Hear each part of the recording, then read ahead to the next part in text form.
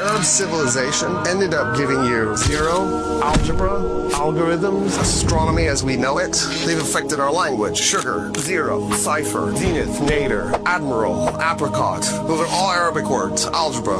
And somehow we've written the Arab world out of our history. They're the guys who figured out that all objects in the universe exert gravity 600 years before Newton stated it. In fact, the guy who came up with that, Heytham, was an Arab from Iraq, also stated the world's first ever scientific method 600 years before any European did. He stated Newton's first law of motion 600 years before Newton. He stated Kepler's first law of motion 500 years before Kepler. He's the guy who figured out the lens. I really like him. He's also the guy who made the world's first ever camera, the camera obscura. He's the guy who figured out you could break light into its constituent colors, that it traveled in waves, that it had a finite speed. He wrote 200 books, mostly on math. Ibn Sina, Persian, is the guy who founded modern medicine. He's the reason why we know to wash our hands, interrupt transmission vectors.